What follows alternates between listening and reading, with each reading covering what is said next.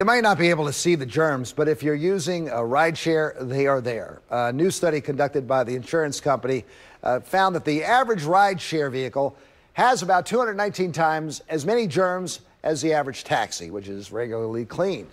They were nearly 3 times germier than the average toothbrush holder and more than 35,000 times germier than the average toilet seat.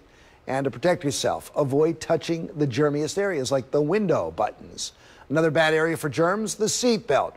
You can't avoid that, but be sure to use a hand sanitizer after your ride. And surprisingly, door handles aren't as bad. The vehicles that are unclean in the rideshare service, and drivers are now encouraged to vacuum and wipe down their cars often and to use air sanitizer.